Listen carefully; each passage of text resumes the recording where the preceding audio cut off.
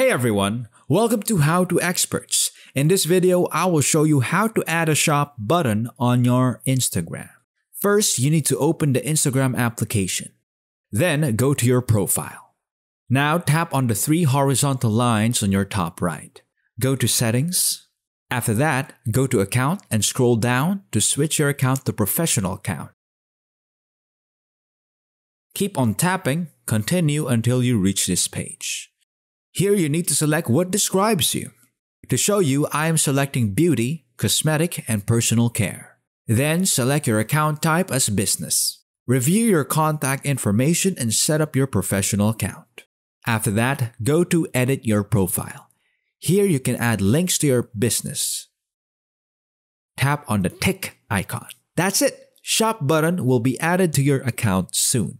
Thanks for watching, guys. Please leave like and subscribe for more daily tutorials.